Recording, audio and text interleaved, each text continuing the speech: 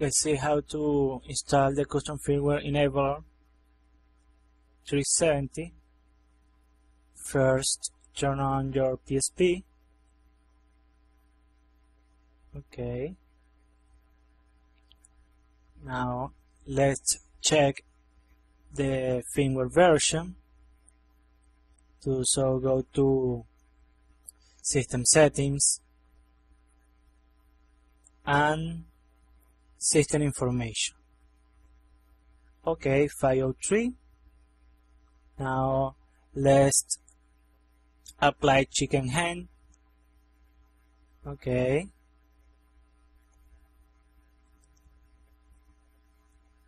Now let's check the firmware version again.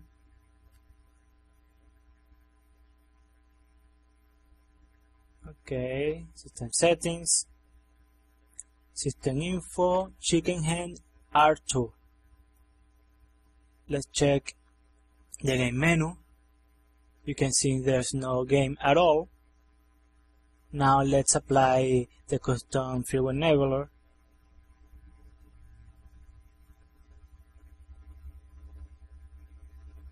Okay, it will ask to start the installation.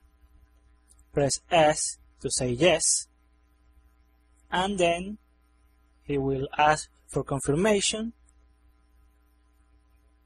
Okay, and ask if you want to launch it. Say yes by pressing X.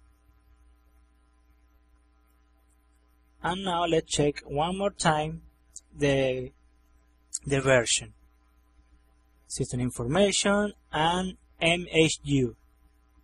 That's the Custom Firmware Enabler. Now let's go to the game menu one more time and check that magically a game appeared. Okay, let's try it.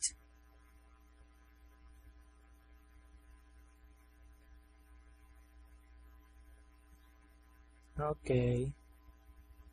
If this happens, it's because you have to set the ISO mode on the X and B, press select and choose M33 driver on the ISO mode.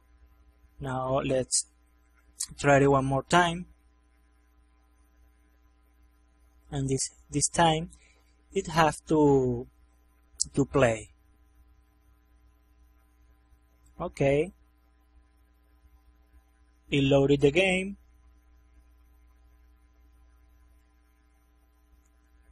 Let's play a little bit.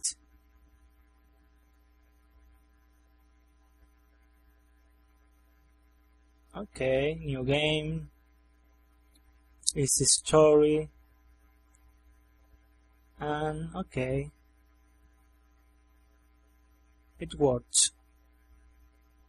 That proves that the Custom Firmware Enabler works.